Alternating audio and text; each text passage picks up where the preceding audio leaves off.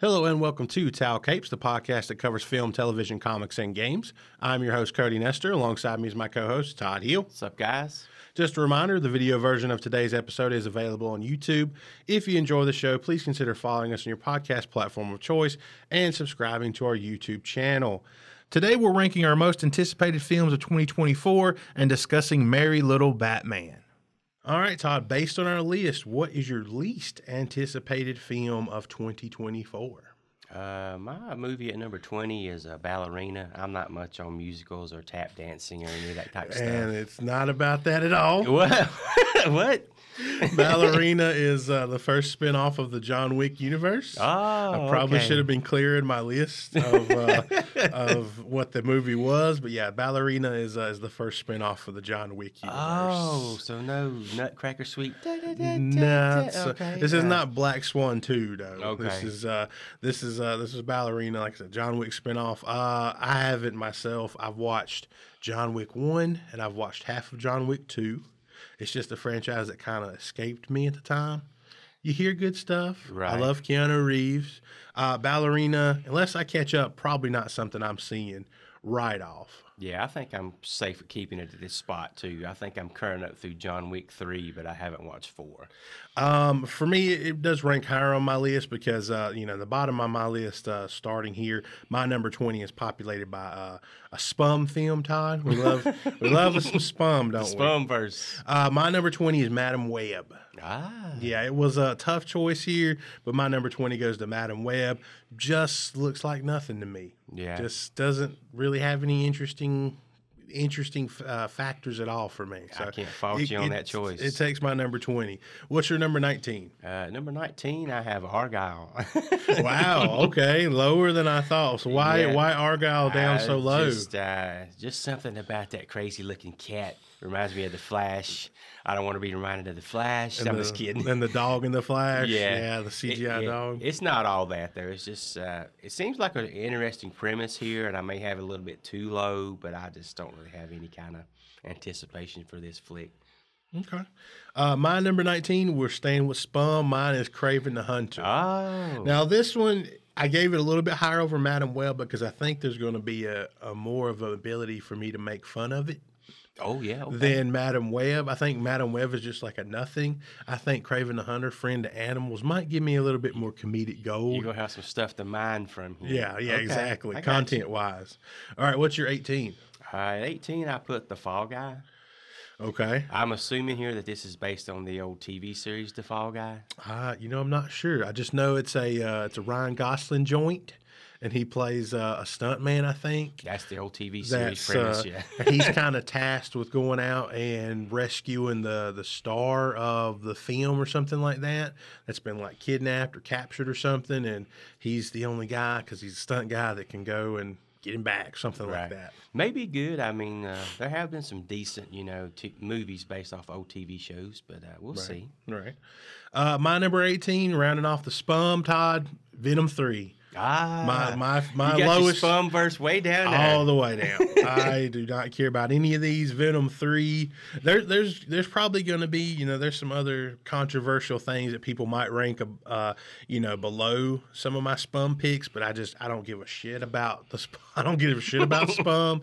Venom 3 I would say it is probably the best of the worst in a way. Right. Because at least I got Tom Hardy. I like Tom Hardy, but other than that, I don't care about this film at all. Gotcha. What's 17, Todd? 17, I have Mickey 17 because I didn't really like Mickey Mouse's other 16 movies. So Again, I figure this 17th film ain't going to be hitting on a whole lot. Should have been clear about this film I'm as wrong well. again? What? Mickey 17 is a Robert Pattinson film. Oh. I believe it's by the director of Parasite, which won the Best Picture Oscar a few years back.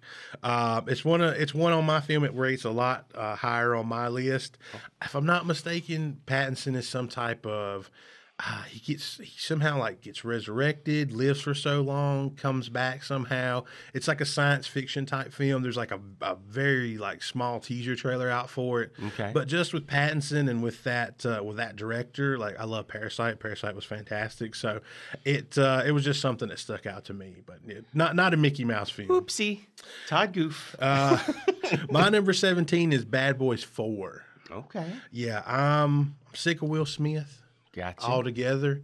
I'm sick of him personally, and publicly getting cuckolded by his wife every 5 minutes. She obviously wanted to marry Tupac, right? And she hates his fucking guts. Oh, yeah. And I'm sick of that drama. That whole thing. I'm sick of it. Okay. I'm sick of the Smith family in general. I got Jaden, Willow, all of them. They can fuck right off, and especially Jada. Okay. I'm done with the Bad Boys franchise. Bad Boys 3 sucked. I love the original Bad Boys. Right. Not gonna lie, the original Michael Bay Bad Boys, and even most of Bad Boys 2. Right. But I mean, Bad Boys from like in '95 when it come out, I was all over that movie. I was 5 years old. I saw it at the drive-in. Yeah. I had it on VHS. I watched it over and over and over. Big fan of original Bad Boys, but at this point, they can fuck right off. 16, Todd. 16, I have my first spum entry. Okay. It is my spot for Craven the Hunter. Oh, you'd rather see Madam Web than Craven, huh? I guess. Okay. I mean, they're right there close together. My number 16 is Gladiator 2, because why?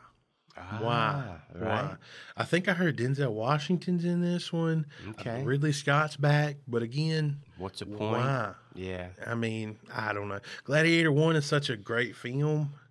Do we need a second? Is there more to say about anything? No. I mean, I'm sure it won't be the same, maybe not even the same setting. I'm sure it won't follow the same characters, but this seems like a cash grab to me. Yeah, definitely. It seems like a cash grab.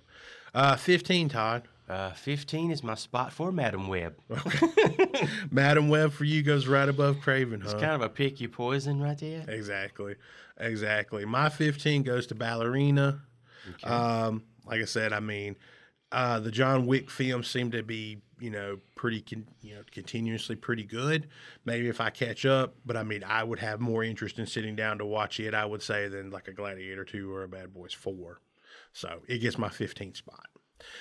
14, Todd. My 14th spot goes to Gladiator 2. Okay.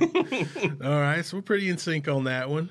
I mean, what is there? Why? Yeah, I mean, what's the point other than the cash grab? Yeah, I mean, and the notoriety of Ridley Scott's name. Yeah, I mean, I don't know. Ridley in recent years, I don't know. He's been swinging and missing a lot for me. Yeah, there has been a few. House of Gucci. I mean, I don't know how Napoleon's being received, but I've heard some stuff about it. Just Joaquin Phoenix being Joaquin Phoenix. Yeah, I've heard a lot of people historical inaccuracies. I'll put it like that. Yeah, I don't know. Yeah, to me, it doesn't rate that high for me either. What are we on? 14. A Quiet Place Day 1 for me. I've seen the original Quiet Place. Really enjoyed it.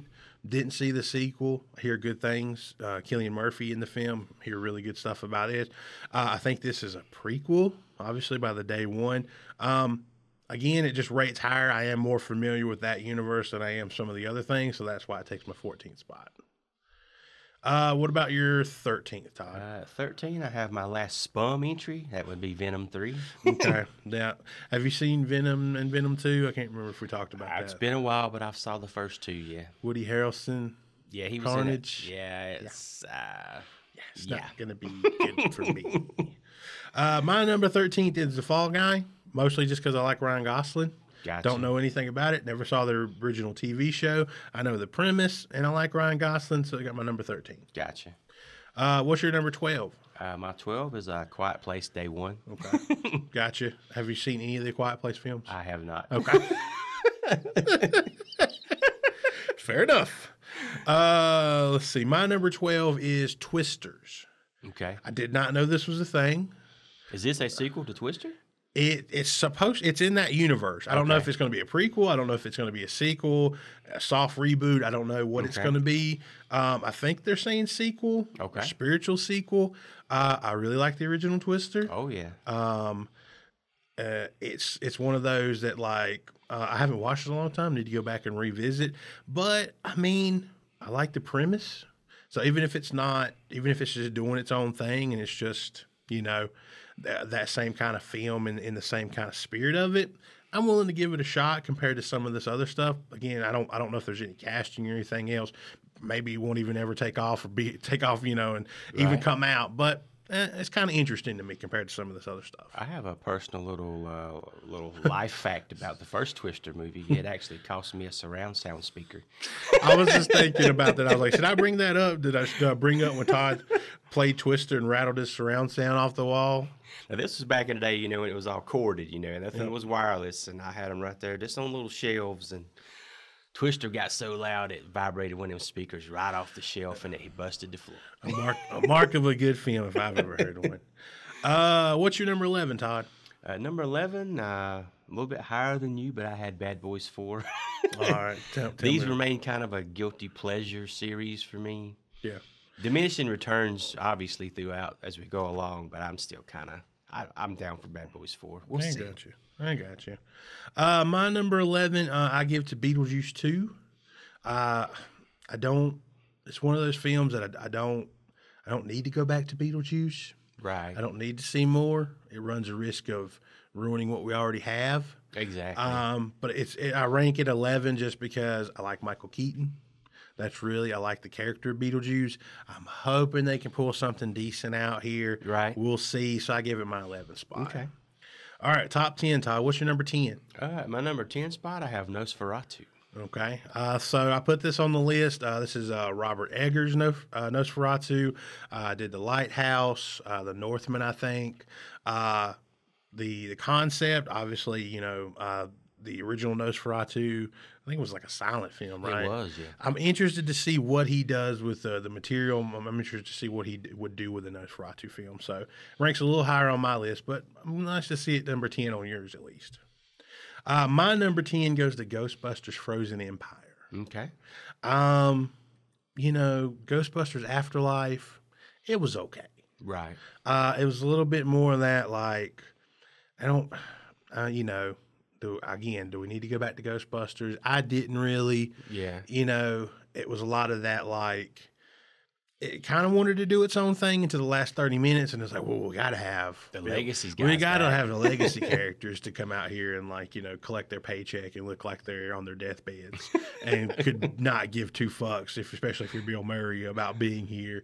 I don't know. I mean, it was still good, but it was a lot of like, all right, we're doing our own thing, and they're like, no, we're panicking, and we got to have Gozer and the Keymaster and all this kind of, like, we got things, member berries. Like, it was a lot of that towards the end. Here's whatever the toy from the Ghostbusters TV show was, whatever that ghost was called. I can't even remember his name. Slimer? Not Slimer. It was the other one that was in the TV series. It was like the other different one. Muncher. Oh, is it Muncher? Yeah, I think you're right. Something like that. But yeah, I don't know. It was just a lot of member berries and stuff for me, but I rank it as number 10. What is your number 9, Todd? My number 9 is Twisters. Okay. All right. What do you think about a potential Twister sequel? As we mentioned earlier, I really enjoyed the original Twister. It's probably one of my guilty pleasure movies. But we'll see. I mean, has it been too long to go back and revisit that universe? Yeah, I mean, I kind of, I don't know, maybe it's the next generation. Is it Bill Paxton, Helen Hunt's children or something like that? Yeah, how are they going to play that off? It could be. Helen Hunt going to make an appearance. Maybe. She's like the old lady, like, I saw a Twister. Lifted a whole barn off top of me, kind of thing. Right. R.I.P. Bill Paxton. Yeah. Miss you, Bill Paxton. My number 9, Godzilla and Kong, The New Empire. I have more of an interest in seeing it over something like Ghostbusters, just for that kind of like potential comedy factor. And it's become that the Legendary Pictures Godzilla universe has become sort of that guilty pleasure now. Right. It's a little too funny and crazy and quirky. Over the top now. Obviously, Godzilla's outrunning Kong now and all that kind of stuff. But I mean, there's still like a guilty pleasure factor to it. So that's why it gets my 9 spot. Your 8 spot, Todd. My 8 is Furiosa, a Mad Max saga. All right. Yeah, we talked about that last week a little bit.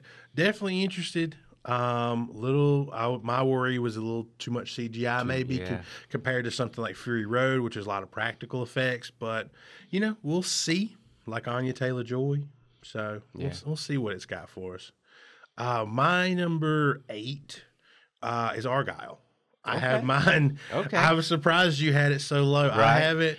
I do have the same kind of worries. It does, the cat, the CGI cat. It does worry me and stuff. I like Matthew Bond films. They always deliver, good visuals. There's usually some really neat fight scenes. Usually pretty violent. Like a Kingsman, those kind of things. Kick ass. I'm a big fan of Matthew Vaughn, so that's why it rates so highly. I'm hoping Henry Cavill's not just in it for 5 minutes and goes away. That kind of thing. Right. I hope he's in it more than I worry that he's in it. But for me, it looks pretty interesting. I think it's coming out in February, so it's out here pretty soon. So it gets my number 8 spot. Gotcha. What's your number 7? 7, I have Ghostbusters Frozen Empire. Okay. So why Ghostbusters up in the higher top 10? Almost cracking the top 5. Not quite, but. I don't know. Is it Paul Rudd? Well, I like Paul Rudd. Right. Looks like he's going to be suiting up in this one, but, maybe it's just the Frozen Empire. Who are they going to be battling? Right. I mean, I hope this one does its own thing. I hope it starts to, if this is going to continue to be a franchise, it needs to stand on its own and stop relying so much on the legacy characters. Yeah, the things that kind of stuff. My number 7, we already talked about it. My number 7 is Nosferatu. Again, Gotcha. Robert Eggers. I'm just interested to see what that is. Him playing around in kind of the horror genre at this point. Interested to see what goes on there. What's your number 6, Todd? 6, I have Dune Part 2. What? Okay. You haven't even seen Dune Part 1, so I'll cut you a little slack. I was getting ready to say I still got to go back up and watch Dune Part 1. We're going to be covering that pretty soon, I think, in the new year before the next film comes out.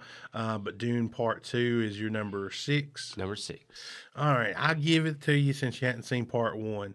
My number 6, we talked about it already, Mickey 17. Just interested to see that the actor combination with that director, sci-fi, Robert Pattinson, I'm down. Gotcha. 5, Todd. At 5, I put Godzilla Kong: The New Empire. Okay. Because I'm on a Godzilla vibe right now. Yeah, Godzilla's kind of back in a big way right now. -1 is terrific. You haven't seen it, please go out and see it. Yeah, definitely. We've got some videos out. We've got a -1 review and discussion out. We've also got Godzilla 1998 and 2014 Popcorn Mumbles out, so check those out as well. My number 5 is Furiosa. Okay. Mad Max Saga. Again, a little concerned, but George Miller, I'm going to give him the benefit of the doubt. Still cracks my top 5. What's your number 4, Todd?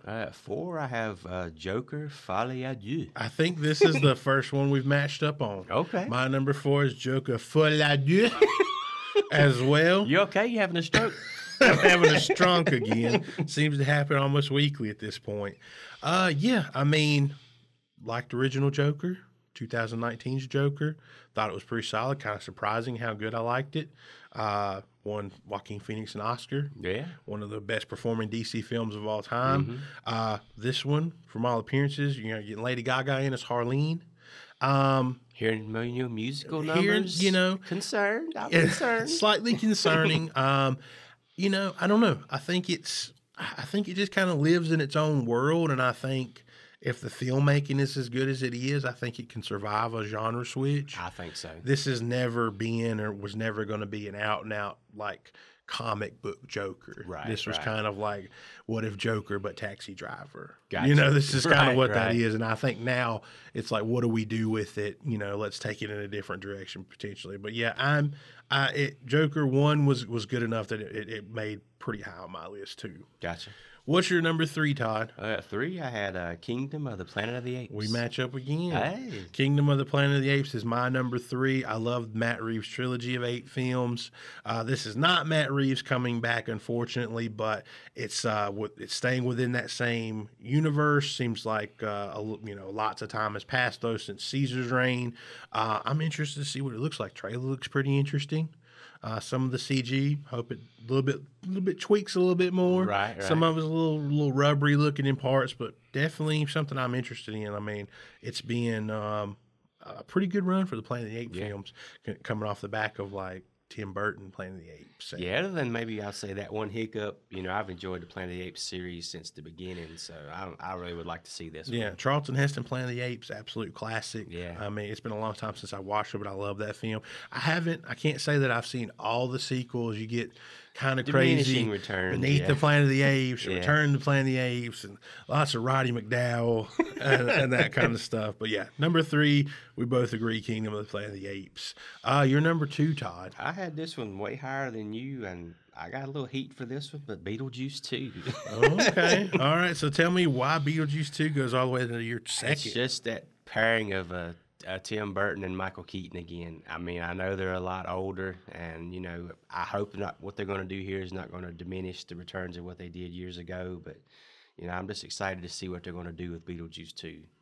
Yeah, I mean, I do have a little bit of heat. I gotta admit. I mean, like I said, I do always worry when we go back here. Like, you know, are we just doing it for the money, or do we have a really good original idea? Because that's the difference to me. Doing something like a Gladiator 2 kind of sounds like a cash grab to me. Right. You know, Beetlejuice 2 could be a cash grab, but I hope I can back up sequels in that share a universe. You know, like I can back up a movie like a Ghostbusters or a Beetlejuice 2 or another Star Wars film if you've got something original to say. Yeah. If you're going to take some of the legacy characters and the legacy elements, but you have something original, you have something interesting to do with the characters or the story, I'm behind it. So hopefully it's more of that instead of just like Timmy Burton needs a paycheck. Yeah. You know. If they're moving the franchise forward, you know, I'm all for it. If we're just leaning on the legacy of what came before, you know, it's going to, in my opinion, probably fail. Right. My number 2 is Deadpool 3. Okay. It's the only Marvel film that we're getting next year, I think, as far as what we've seen before. Lots of set photos and things like that leaking right now. Obviously, Hugh Jackman is back. Looks like he's in the full Wolverine costume. I read a article this week talking about that he's supposedly going to have a mask, and it's supposedly going to have the white eyelids as well. Oh. That's supposed to be very comic book accurate. Right. So we'll see. That's just a report and a rumor that I'd read online. But I mean, yeah, it looks interesting. I love the first 2 Deadpools. I think they're still some of the best stuff that we've seen outside of like traditional MCU stuff. True. This is coming into the MCU the first time. It's supposed to going to have that R rating still. Now with Ryan Reynolds and the crew able to kind of reference some of this MCU stuff, I hope they have some fun with some of the things that have went on in the world and maybe some of the real life stuff we've seen as well. But I'm looking forward to it. It's my number 2. Sounds good. I figure I know what your number 1 is. Yeah, it is Deadpool 3. Exactly. So what's your thoughts on Deadpool 3? As you alluded to just a few minutes ago, the first 2 Deadpool movies are great in my opinion. Ryan Reynolds just totally redeems himself from the Green Lantern casting here. And the X-Men Origins exactly. little hiccup he had. His Deadpool is awesome. You know, Wolverine, if supposedly in full costume with mask, with white eyes. Yep. We keep hearing little drops of, you know, possible other MCU characters, Marvel characters going to be in this. Yeah. I'm excited for it. And since it's our only Marvel drop for 2024, I'm looking forward to it. And it seems like in the greater MCU, it's going to have rumors are it's going to have more significance. It could play a significant factor in setting up where the MCU is going over the next few years into the, you know, potentially into Secret Wars and things like that. So I'm really interested to see what they do. Yeah, and it's just going to be something I think we can just kick back and relax and have some fun with. Yeah. You know, and I'm down for that. For sure. My number 1 spot, if you haven't guessed it, goes to Dune Part 2. Okay. I had never seen the David Lynch Dune. I've never read the books. I love the films of Denis Villeneuve, who is the director. He did Arrival, Prisoners, which is a fantastic film. One of the most underrated films of all time. One of my favorite films of all time, Blade Runner 2049. Oh, yeah. Criminally underrated film. We will cover that one day for sure when I feel like I can eloquently talk about it enough as to convey how fantastic that sequel is. But I really love Dune Part 1. I think he's saying, I just read an article the other day where Denis was saying that, you know, Part 1 was kind of more that kind of political intrigue and more story focused. This is going to be more heavy, kind of more of an action focus to it for Part 2. I'm really interested to see what happens. Like I said, I know a little bit about the story, where it goes, just because of pop culture osmosis. Obviously, Dune's been around for years, but it definitely takes my top spot. I'm super, super excited, and we're getting it in a few months in March, and I can't wait. All right. Sounds good. All right, Ton, that's the films of 2025. If you guys are out there and listening, send us a comment, send us an email, tilecakespod@gmail.com. Yeah, what are you looking forward to? Exactly. Yeah, take these 20. Let us know what is your top most anticipated films of 2024 as well. We'd love to hear from you. All right, Todd, it's now time to talk about Merry Little Batman. All right. Spoilers are ahead. Damian Wayne must defend his home from the supervillains intent on destroying the holidays. Merry Little Batman was released on December 8, 2023 on Amazon Prime Video. It has a Rotten Tomatoes score of 94% and an audience score of 86%. So, Todd, where do you want to start off with Merry Little Batman? Let's begin at Todd's unwillingness to watch this movie. I'm just kidding. Let's begin with Todd. I added this in late. Originally, we were just going to do the episode. We were going to have our news. We were going to have just the ranking of our top films of 2024. I didn't know this was coming out this soon, so I was like, "Hey," I shot you a message. I'm like, "Hey, look, can we add Merry Little Batman in? Do you have enough time to watch this?" Yeah, sure. And then you come here today. You fell asleep last night watching Merry Little Batman. Right. I don't know if that's a comment on you or the film itself. That's more a comment on me, folks. I had a long day yesterday. Yeah, but to be fair, I did add this at the last minute for us to cover Merry Little Batman. But yeah. And it's unfair to the project to say I was unwilling to watch it. I was going to watch this. I didn't know it was going to be this soon, but or this long. Oh, this long? Yeah, I was like, yeah, Cody, we'll watch it. I thought I was thinking 90 minutes. You literally messaged me and you're like, it's pretty short, right? And I'm like, no, it's 90 minutes, guy. I was surprised when I saw it yesterday. Right. I'm like, 90 fucking minutes. I was thinking like a holiday special, like an hour, 30 minutes. I thought, 30 to 40 minutes, honestly. Yeah. I thought kind of like, 45 minutes-ish tops, maybe an hour. But yeah, I was surprised it was a full, I guess they wanted that full-length, feature-length kind of runtime for it. And I know we had talked about it on an earlier podcast, when I think the trailer for it had dropped, and I was just like, skeptical. I don't want to be that guy to piss on this fire for everybody. But, I was kind of pleasantly surprised. Yeah, absolutely. I think, we talked about it before on the podcast previously. I think, when it kind of was first announced. And, it was one of those things, we got to kind of remember not everything is made for us. Right. Not everything is made for 30-year-old Batman fans or 50-year-old Batman fans. Right. And this is one of those cases of like, it may not be the best piece of Batman media I've ever seen.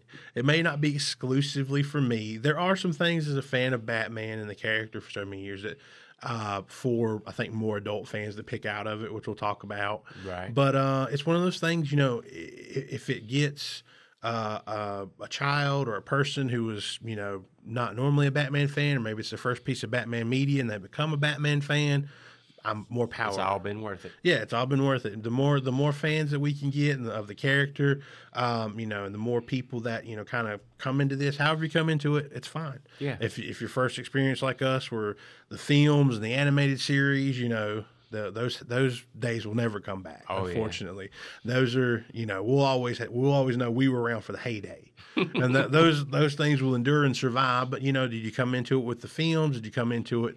With the Schumacher films? Did you come into it with the comic books? Did you come into it with like Brave and the Bold or something like that? Right. If this is how some kid or person comes into it, I'm happy for that. Yeah, more power to them. Talk about cast a little bit. We got Luke Wilson as Bruce Wayne. How'd you feel about Luke Wilson? I thought he did a pretty decent job. Yeah, probably the weakest part of it. First voice I would pick for The Dark Knight. But, probably for me, probably the weakest voice casting. I mean, I'm not saying he did a bad job, but I think Batman with a little bit more gravitas. Like, I know you're kind of going with that, in the film, it's kind of Bruce Wayne, Batman. He's kind of like this doting, overprotective father. Right. And maybe you didn't want to go that gravelly, like... authoritative type voice. Yeah, exactly. Maybe you want to give him a little bit, no, Damien, don't. Like, a little heart to it. Yeah, maybe. Exactly. And I think probably why. What did you feel about the voice actor for Damien? I'm going to butcher his name, but I think it's Jonas Kibrib. I thought that dude was excellent, or that kid dude. Yeah, I'm not sure how old he is. The photo I saw, he looked pretty young. I thought the young man was excellent. He was excellent. Yeah, definitely the best vocal performance in the film for sure. I actually surprisingly enjoyed James Cromwell. As Alfred. Alfred, yeah. I was very surprised by that as well.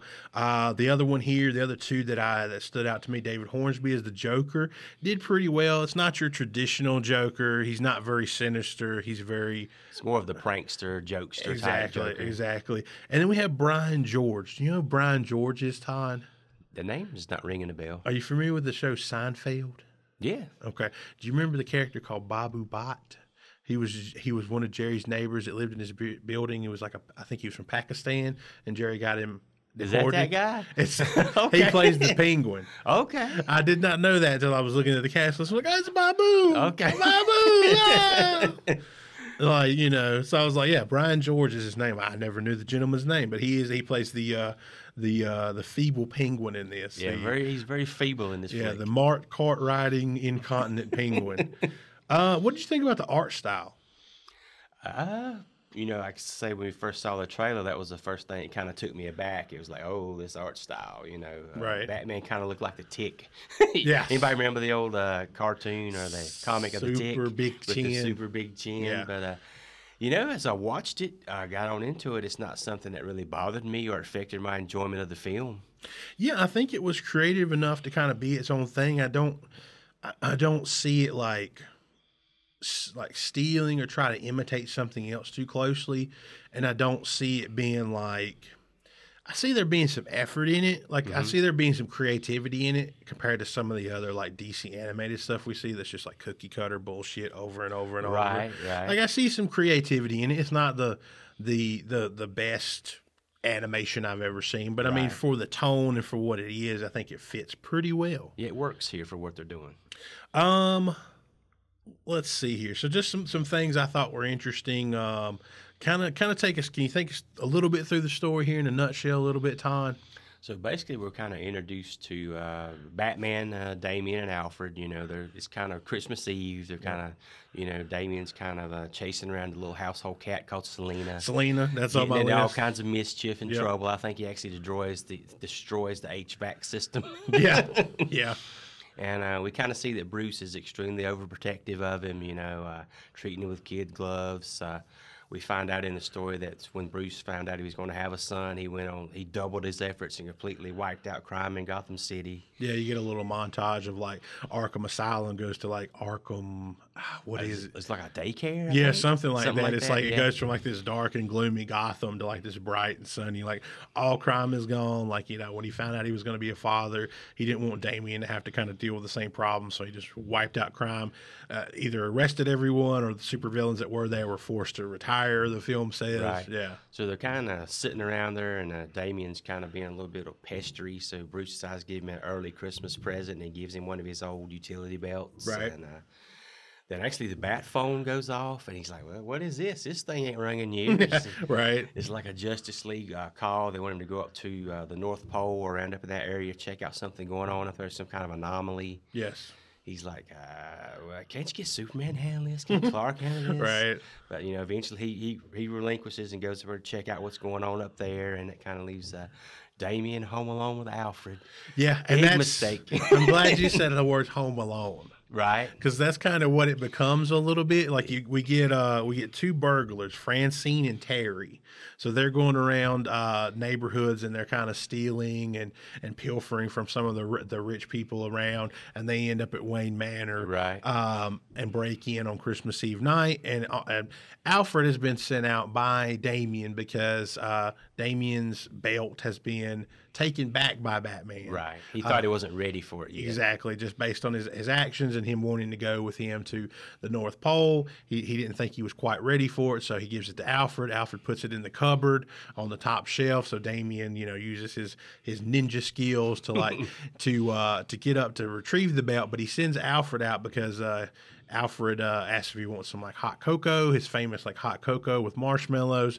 So to get Alfred out of the house, Damian goes through the cabinets and eats all the marshmallows in the house, which sends James Cromwell's Alfred out into Gotham to try to retrieve some marshmallows on Christmas Eve. And that allows Damian to be home alone when Francine and Terry bust in. And then it becomes a little mini Home Alone film for a second. It's a lot of gags of him tying their shoelaces together together, and them, like falling over and like, little playing with shadows and darkness. And then there's a part where he leaves a trail of grease on the floor and sets it on fire, like sets them all on fire in a grease fire. Like, it's very Home Alone. It's very Home Alone stuff. There's a gag that I like that I forget which one of the burglars, but I think it's the girl, and she's like, there's a whole like she's looking at the bookshelf in the library. She's like, there's a whole shelf on excavating shell rock from underneath manors, and then the other one's like, that's weirdly specific. Like it's just like little good gags. There's a gag earlier where Bruce shows Damien his chest. And he's like, it's all mangled, and he's got like a tattoo of like, I think it says Selena with like an arrow through the heart, and he's got like 60s Batman style, like ba-doom, like like action verbiage and stuff like that on his chest. Like they have like this little fist bump thing they do. Where it's like no. Exactly. But yeah, it becomes kind of like a little Home Alone stuff, and they get away with Damien's belt, so he's kind of hell bent on getting his belt back. So he breaks into the Bat Cave. I really like how many steps there are to get down to the Bat Cave. Like you got to go like what is it? It's like he goes to the wine cellar, turns the little tap on the wine cellar that opens up a secret passage. Then there's like a mine cart trail. Then he's got like spelunk down the caves. There's just like a little gag of like how many steps there are to like to actually get into the Bat Cave. We see him looking at the bat suits. You see, like the one of them, he looks at the first one. It's like the 1940s Batman cereal, kind of the droopy ears, the 1940s floppy-eared Batman. He's like, that one looks floppy. Then we get the Schumacher suit that has nipples on it. He's like, that leaves like a little to the imagination or something like that. And then he, eventually finds the suit that Bruce has made for him to wear in the future. As we see in a video where Bruce is kind of left to Damien when he comes of age to become Batman potentially, if need be, if crime returns to Gotham. We kind of see a funny little video of Bruce kind of making a message to Damien and saying, here's your suit, I'm dead, you're going to be Batman now, basically. And does he start talking about his mom? And he's like, hey, your mom was a smokehouse. It was a total smoke show. It was a total smoke show. Yeah, talking about Talia al Ghul. I was like, hey, your mom was a total smoke show. And he's like, let's fast forward through this. Exactly. He in the suit, Bruce has built like a AI kind of Jarvis type component into the bat symbol on the chest. I think it's called it's Bat Dad, and like he kind of guides Damien and kind of serves as like kind of his AI helper through this. I really like the gag where he like Bat Dad just keeps talking while he's like trying to do something. And he's like, "Can you just mute?" And he's like, "Are you trying to say you want to mute your dead father?" Like that kind of thing. Is like, do I hear you correctly? Do you want to mute your dead father? Like, no, I'm not saying that. Like, there's just a little, There's some good gags. Yeah, here. he gets in the Batmobile. It's got like the Bat for Life license plate, and then you notice the little hanging little bats, kind of like truck nuts. Oh yeah, it's like hanging little batarangs. Like it's just little stuff like that. He takes off over the bridge, and there's it's Robert Kane and Bill Finger Memorial Bridge. That, yeah. Did you notice the Bill Finger was capitalized and not the Bob Kane? Oh, Is that a little bit of a zinger? It should be. Bob Kane, bad guy. Contributed nothing much other than the name, folks. If you didn't know, but Bill Finger kind of made it what it is today. Exactly. But then who are kind of our rogues gathering in this, Todd? Who do we get? So we've got Poison Ivy. We have the who looks Joker. like a crack whore. Yes. Okay. I'm sorry. She looks like a crack She doesn't whore. look quite herself here. I think all the villains are kind of aged up, aren't they? Like they do look older versions of themselves. She's not like she doesn't have like the red. She's not the femme fatale Poison Ivy. She's like an old lady, kind of white haired Poison Ivy. Like she looks like she's been rode hard and put away wet. Right. We've got Bane, and he's wearing like some square glasses. Like maybe he's having some vision problems in his old age. Yeah, I love the first time you see Bane. Part of Joker's plan is to somehow get Damien. He knows Damien's going to come for his belt and want it. Like so, he has Bane and dress up as Santa, and Poison Ivy dresses up like an elf, and Damien sits on Bane's lap, and like that's the first time you see Bane is like dressed up as Santa. At first, I didn't know who it was. Yeah, and I'm like, you get Santa Bane. And I'm just sitting there like, Santa Bane, leave a present under the tree. It's all I can sit there thinking, is singing Santa Bane to myself as I slowly slipped into madness. Who else we got? We got an extremely elderly-looking penguin. Yeah, like I said, an enfeebled, kind of rascal scooter riding penguin. Yeah. Who else are we missing? Oh, Mr. Freeze. Mr. Freeze. Talk about yes. Mr. Freeze. He's up at the North Pole. He kind of first has an encounter with Batman up there. Batman learns that the rogues is trying to distract him from what's going on in Gotham. They're trying to get crime back in the city. Exactly. The anomaly was just an excuse to get him out of Gotham while they enacted their plan. The Mr. Freeze is definitely a Arnold Schwarzenegger parody. He's spouting a lot of those old Batman and Robin Arnold lines. Yeah, tonight's forecast, the freeze is coming. And he does the tonight hell freezes over. Yeah. Like, he does a lot of that. He's definitely a parody of the Schwarzenegger Mr. Freeze. There's a portion where like the animation kind of switches to like black and white. Do you remember that when Damien is kind of like in the city and he's being chased? I think he's in an alley and somebody's approaching him. It turns out to be Alfred. Yeah. Yeah. Exactly. And there's like there's this little stuff. There's basically I guess the plan is the Joker eventually has like is to it becomes kind of the Grinch, how the Joker stole Christmas, right, kind of thing. He takes all the presents in Gotham. You kind of see them it's like a big kind of glass snow globe, I guess they're kind of in. That's what it was, yeah. And they kind of invite Damien up, and they're like, kind of join us.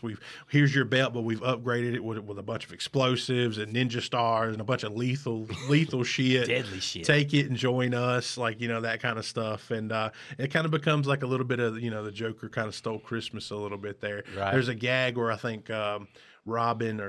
Damien is kind of imagining what could happen if all this stuff. And the one, I think it was probably the thing that made me kind of genuinely crack up the most. He's like imagining, maybe it's not even him, maybe it's Bruce. It's Bruce imagining what's happening in Gotham while he's stuck there. And he sees like Damien like in trouble. He sees the manor on fire, and he sees Alfred like trying to get to Damien like on this like little plank of wood, and he's like, Master Damien, I'll see you in the promised land. And he like crashes through and dies.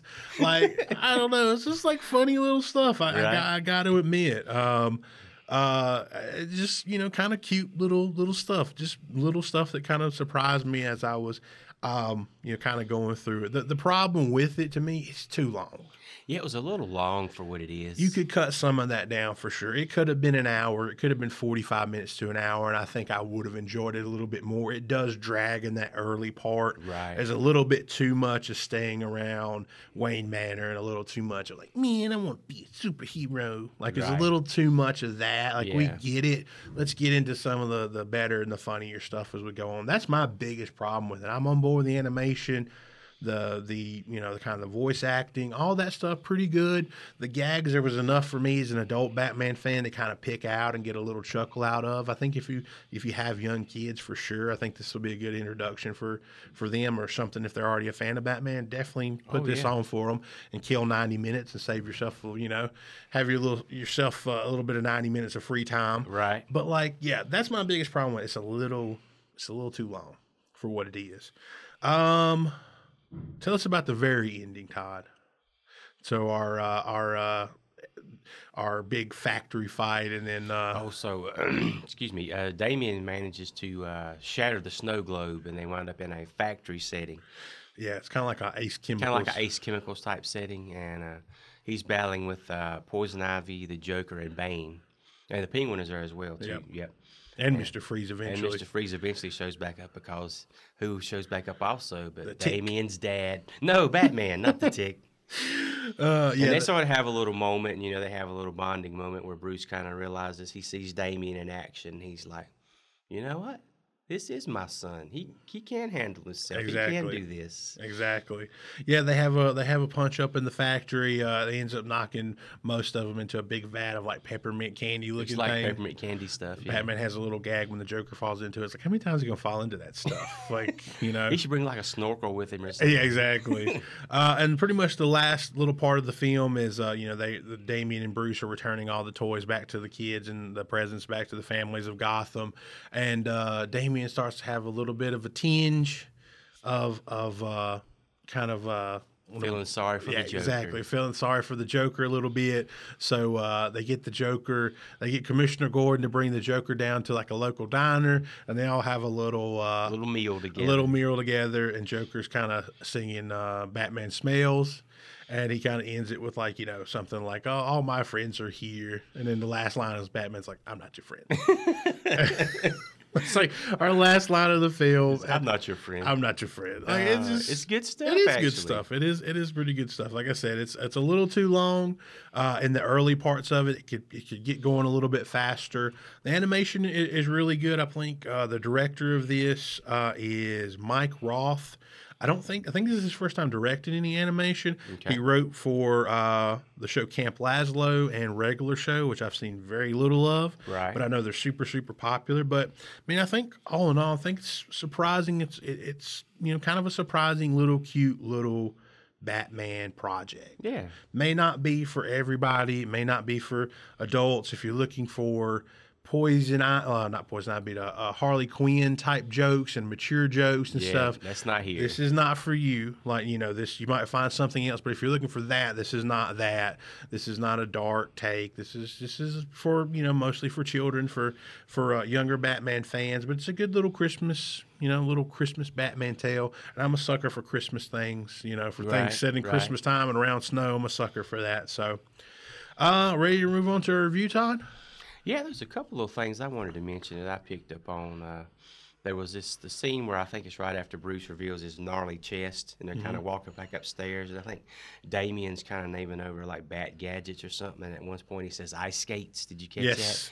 And Bruce is like, ice skates? That's ridiculous. Yeah, there's another one. I think when he asked Bat Dad for doesn't he have some type of device where they can listen in and hear and see everybody in Gotham? Oh, yeah, a lot of the Dark Knight. Dark Knight, exactly, yeah. I mean, there's a few, like I said, there's a lot of little clever nods. I don't remember the exact exchange, but there was something with the Penguin. There might have been the Damien and the Penguin or something, but the Penguin, the end of his line was like, my dad pushed me in a sewer, so. Exactly. It's like, something about his parents. It's like, but I can't forgive him for, like, putting my bassinet in the sewer. Yeah. Like, yeah. I mean, the Batman Return. There's a lot of little callbacks to Batman proper back in the day. I liked it. Yeah, I mean, there's just enough there if you're a longtime Batman fan, an adult Batman fan, if you're watching it alone like we were, two sad old men, or if you're watching with your children and your family, there's enough for you to kind of pick out while they enjoy some of the stuff that, that's there meant for them, while you kind of pick out some of the stuff that we kind of picked out as well.